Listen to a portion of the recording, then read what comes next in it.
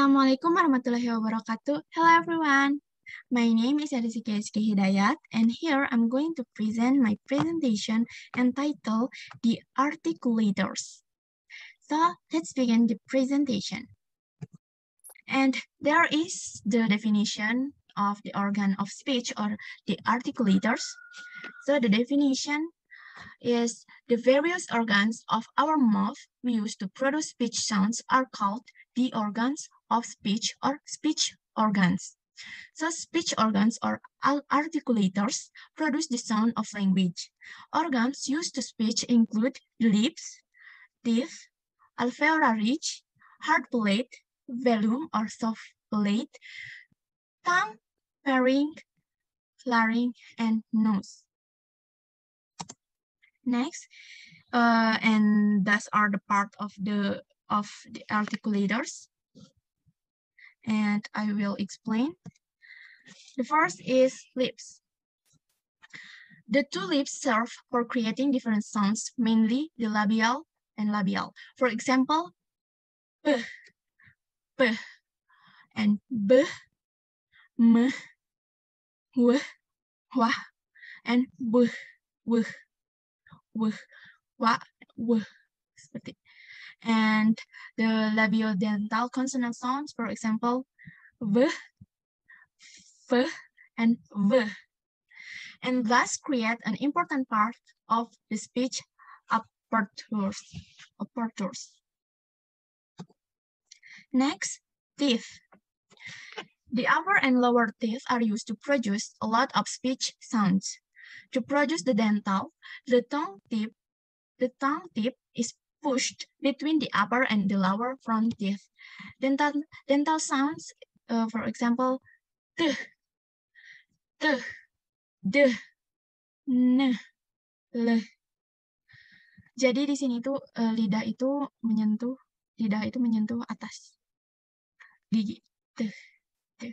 And to produce the labiodentals, the upper front of teeth are brought into contact with the lower lip, and the labiodental sound is b, v, and v. Next is the third is tongue. The tongue is the most important articulator in the speech organs. It moves different ways in different shapes to produce speech sounds, and tongue is divided into 5 parts, namely tip, blade, front, back, and root. We can look in the picture. So next, the fourth is alveolar ridge. The alveolar ridge includes the area between the upper front teeth and the hard palate. We can see in the picture. And to produce alveolar consonant sounds such as t, d, l, n, s, z, the alveolar ridge and the blade of the tongue are used. And for the sound of s and z, the air from the lungs continuously through the mouth, but the tongue is raised sufficiently close to the alveolar ridge to cause friction as the partially blocks the air that pass. Jadi lidah itu mengangkat sehingga menutupi jalan keluarnya udara, sehingga itu termasuk alveolar ridge. Next, hard palate, also known as the roof of the mouth. The interaction between the tongue and the hard palate is essential in the formation of t, d, and j sound. So jadi lidahnya itu mengenai bagian atas atau hard palate. D, and j. Next is the soft palate or velum. It should have holes forming that function during speech to separate the oral cavity or mouth from the nose in order to produce the oral speech sounds. Often in speech, the velum is raised so that air cannot escape through the nose. When the k and g or velar consonants sound is produced, the tongue is in contact with the lower side of the velum. We can see in this picture. Jadi lidah itu, belakang lidah itu, back of the tongue atau belakang lidah itu mengenai velum, sehingga akan menghasilkan suara k and g, seperti itu.